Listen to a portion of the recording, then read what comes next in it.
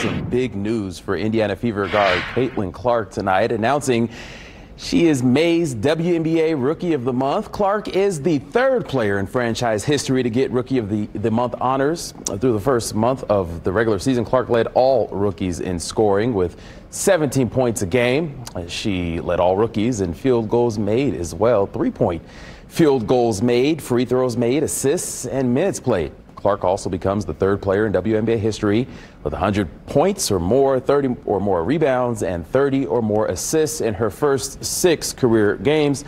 She joins Candace Parker and Sabrina Ionescu as the only players to accomplish that.